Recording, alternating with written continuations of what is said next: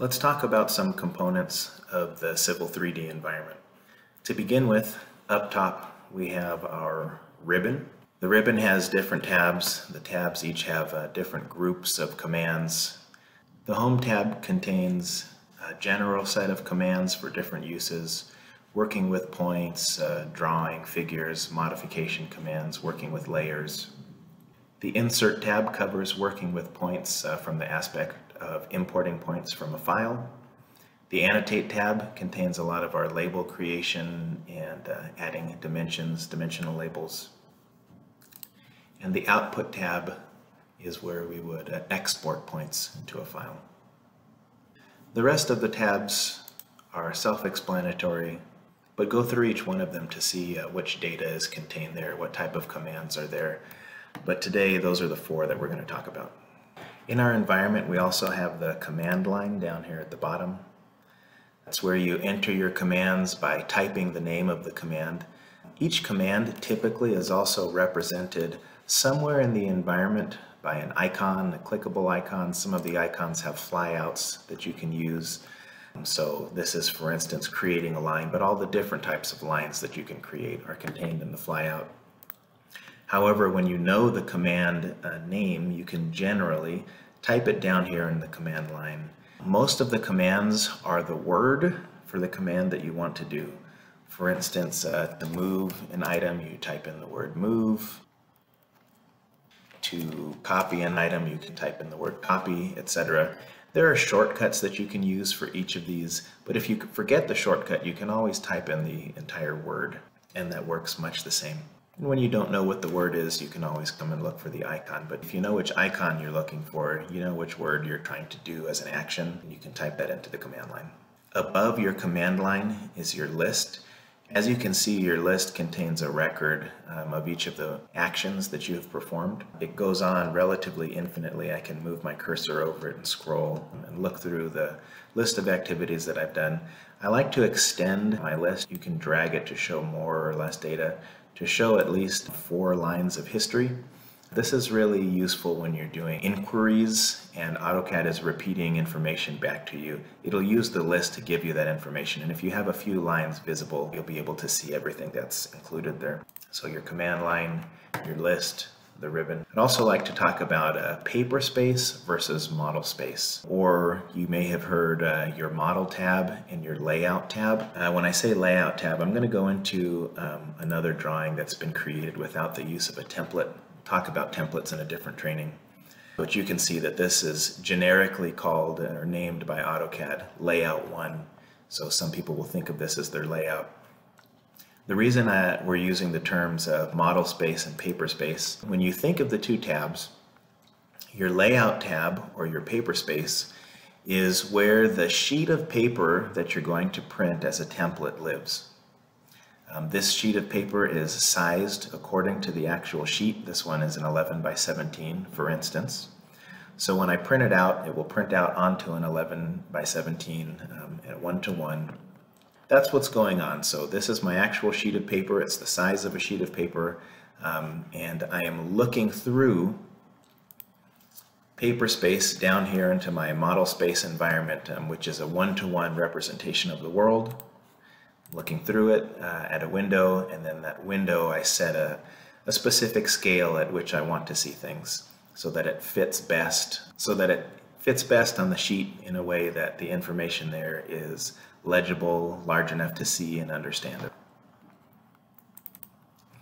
And I can double click to go back and forth between Modelspace and Paperspace when I'm on the Paperspace tab, and then in Modelspace, of course, I'm just floating around in Modelspace itself. You'll notice that I have to the left of my working environment the Toolspace, and the Toolspace has a few different tabs as well. The Prospector, where data sets or objects are grouped together, and the Prospector helps control the way those groups function. It's most often used when we're working with point groups, modifying the ways that they're grouped, the visibility of the group, or to export points contained in a specific point group. as seen here. We've got the Settings tab. The Settings tab controls the overall settings for the drawings. It controls the way individual objects or tasks will function, so long as they're not overridden by settings for the groups as determined in the prospector. This tab is going to be used most commonly as we determine individual settings for the way our points appear, as far as their markers, as far as the label for the point. Everything else more or less explains itself. There's other settings controlling the way those individual objects or items are displayed or behave in the Civil 3D environment. Let's talk about selecting objects. You select objects by left-clicking primarily. You can do a single left-click on an object to select it. I'm going to go ahead and hit Escape to get out of any command. You'll notice down here that when I hit Escape it says Cancel. When I left-click select an object, it becomes highlighted or selected by glowing, and if I escape, it's deselected. I have two different selection methods. One is created by dragging the cursor to the left. Notice that when I drag to the left, I get a green box with a dashed line. If I drag to the right, I get a blue box with a solid line. When I do a select to the right, for instance, the solid line tells me that what I'm selecting needs to be completely encompassed by my selection box to be selected. So in other words, if I didn't quite capture this entire piece of text in my selection box, it wouldn't become selected. If it fell completely within the box, it allows itself to become selected. With a drag box to the left and this dash line, a component only needs to fall partially within the box to be selected. So anything that falls within the box in any way becomes selected. I can hit Escape to deselect. If I were to do that box to the right and it was solid, it wouldn't be selected. So that left select is typically a great tool for grabbing things in general in a specific area, and then maybe when you want to differentiate, I'll just show you what I'm talking about as an example. A left drag would grab all of these.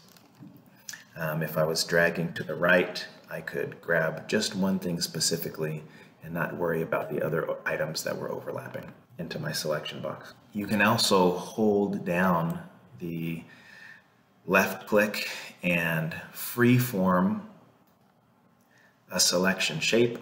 Again, I drag to the left, so I got the dashed box.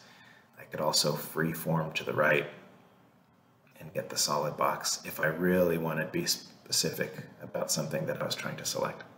Typically, that's a waste of time, and if you really want to be specific about something, just zoom in a little bit more and then make sure you grab only that item. It's a lot faster than the freeform selection tool. On the right-hand side, I've got my Properties dialog box. The Properties dialog tells me the properties of any item that is selected, and when nothing is selected, I can determine or predetermine properties for items that I'm about to create. So let me explain that a little bit more. If I were to click on this object, now the Properties dialog tells me the properties of this item. It's M text, it tells me what color it is, what layer it's on, the line type scale, the text height, its rotation. It's given me feedback of a lot of information. If I were to draw a line and select that, it tells me it's a polyline, it gives me the length. There's lots of different information that's reported back to you in the Properties dialog. And if I wanted to change something, I can go ahead and change it here. And you'll notice that when I escape it, it reverted back to its normal state. So when I select something and change it using the Properties dialog, I'm only changing the properties of the item that's selected. Or if I were to select a couple of items, now you'll see it's not just one thing. If I drag this down, it's telling me what's included in my all. There's an M text item, there's a polyline, but I want to select all. And I can change the color. It's telling me right now there's nothing consistent throughout. One's red, one's white. But I can go ahead and create an override just for those two items that are selected.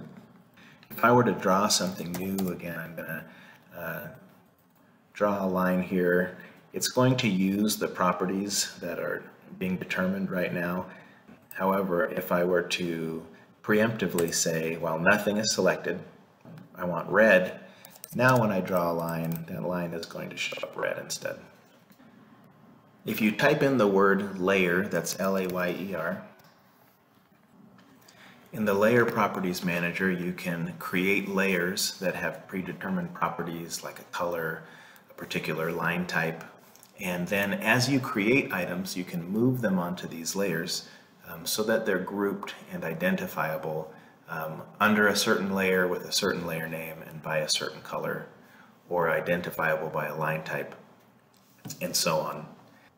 You can group objects under predetermined layers. You control the look and feel of objects on that layer and their visibility by turning them on and off, by freezing them.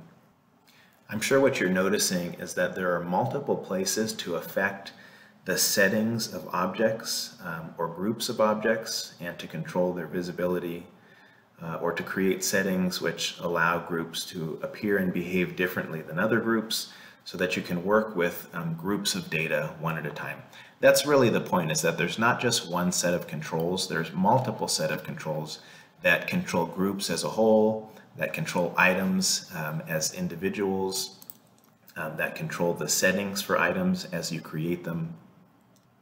It's a great program with lots of capabilities that allow you to work with, handle, and manipulate large sets of data in an environment that's easy to understand, visualize, and operate. Thanks for visiting Lean Survey. There are plenty more best practice, quick tricks, and tip videos on the way. Be sure to like, leave a comment if you have recommendations for content, and click that subscribe button for more.